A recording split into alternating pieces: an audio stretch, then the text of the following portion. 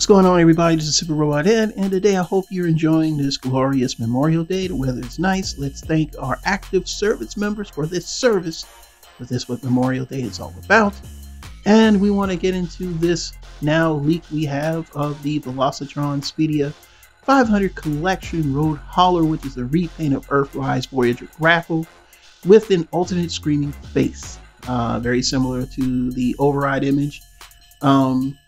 These are in their packaging this time, so of course we'll be waiting on an official reveal from Hasbro. Don't know where these came from, but as far as I know, hey, apparently this is the packaging. And when we get to the packaging, it looks a lot like the old Diachrome packaging, you know, like for by Gig for Italian, for Italy. That packaging always looks cool to me, and that's what it kind of looks like. But we're just going to talk about Road Hauler, and then we'll show off the images. So Road Hauler began his roots in the first episode of Transformers More Than Meets the Eye, but he was yellow like Grapple, but he was called Hauler. Of course, we wouldn't see Grapple officially until season 2, and this Grapple or Hauler was slightly different.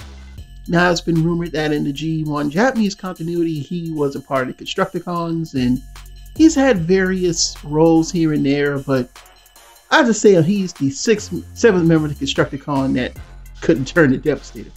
Now here's the packaging. Of course, it has the open window. Don't like that. I hope this is like, you know, I know the VELOCITRON is supposed to be Walmart, so I would just have some like 70 alcohol on deck or something. You know, I just don't like when toys are open like this, so you might want to just, you know, kind of wipe it down with some kind of like some light alcohol wipes, nothing heavy.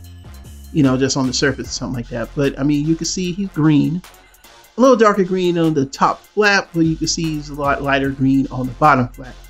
So I'm hoping that we get some Constructicons to come out of this, but so far so good. It does look good. You know, I mean, it's the one people have been talking about, and we've been talking about it for months, so we know it's coming. And here it is on the back of the packaging: 18 steps to transform. It's something about that Constructicon green and the Autobot symbol make this nice contrast. So, I mean, you know, how you want to add them in your collection is entirely up to you. But this one will definitely be one I bought.